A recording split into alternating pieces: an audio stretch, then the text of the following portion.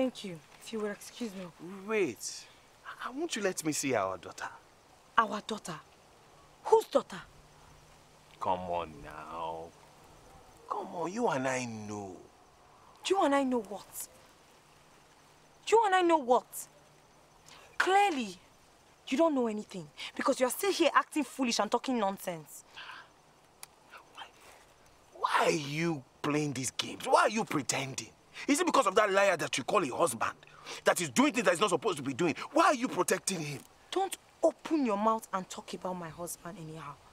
I have warned you before. You know, I like that look in your eye. It reminds me of those times when we used to fight. Eh? What do you want from me? You've been sitting down there like a child who is forced to hold in his fart. You have this look in your eyes like you're about doing something stupid. I will advise against it. This whole thing is stupid. Listen, you ingrate. Your mother and I are looking out for your future. We want the best for you. That's why the girls we've chosen are the daughters of the wealthiest and most respected chiefs in Ocholuje. When it comes to marriage, you have to make strategic alliances. The right move, and you strengthen your position on the throne. The wrong move, and the wrong woman, she will ruin you and your kingdom. I would like to talk about the food that they served me.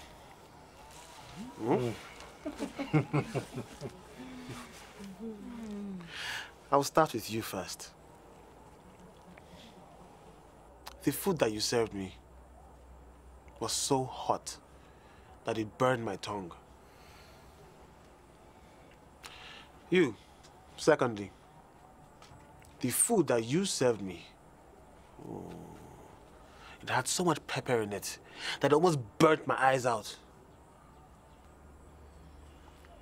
And you, thirdly, the food that you served me, the fish had so many bones. Is that how your father at home prefers it? And you, lastly, smiling at me as if you did not just try to poison me with salt in your food. How can you put that much salt inside a pot of food? Did your mother never teach you how to cook food? What? What's the meaning of this? I didn't come here for you to insult my daughter before me. Daughters, follow me. It seems we all have forgotten what it means to be young and rebellious. Which one of us here has not had to do something foolish when we needed to assert our manhood? Whether it was cutting down the oldest tree in our father's compound just because he refused your choice of a wife. Or stealing your uncle's goat to use in exchange for beads for the woman you loved. Every one of us here has a story to tell.